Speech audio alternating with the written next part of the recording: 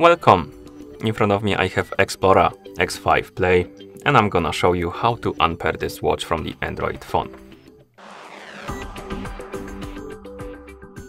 First, we need to open the Xplora app on the phone that is paired with our watch.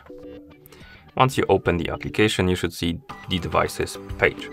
On this page, scroll down, find the option called Remove Watch, and tap on it, and then you can tap on the factory reset button.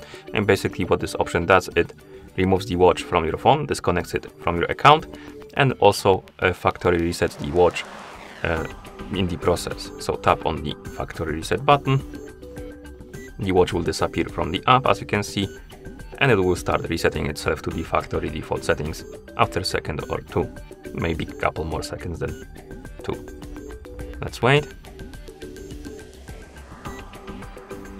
And here we have it. As you can see, now it's resetting itself to the factory default settings.